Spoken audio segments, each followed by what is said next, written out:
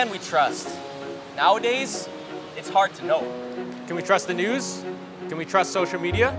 Can we trust our friends? Can we trust our family? Can we trust anyone? Yes, we can. We can trust in God. And thank God that He gave us His word that we can trust to guide us in all aspects of our lives. I'm Jesse Perkins. And I'm Christian Perkins. And this is SMDC's The Good Word.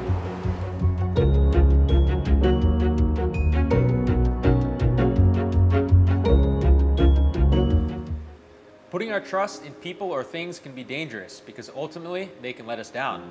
But the good news is God is in control and He will never let us down. Proverbs 29 verse 25 says, "The fear of man bringeth a snare, but whoso putteth his trust in the Lord shall be safe."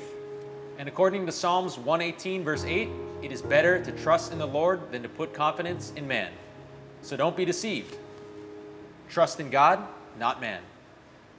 If we put our trust in God, then we don't have anything or anyone to fear. Psalm 56:3 says, "What time I am afraid, I will trust in thee.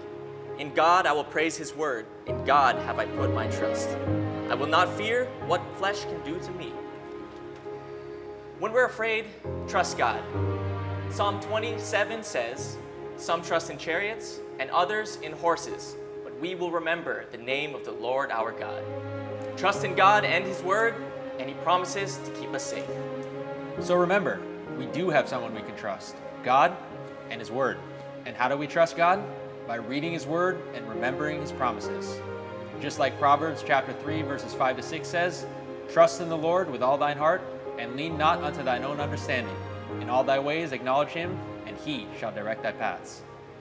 If we put our trust in Him, He will guide us in the best direction of our lives. Trust in God, and you won't go wrong. Just like the old song says, "Trust and obey, for there's no other way to be happy in Jesus, but to trust and obey."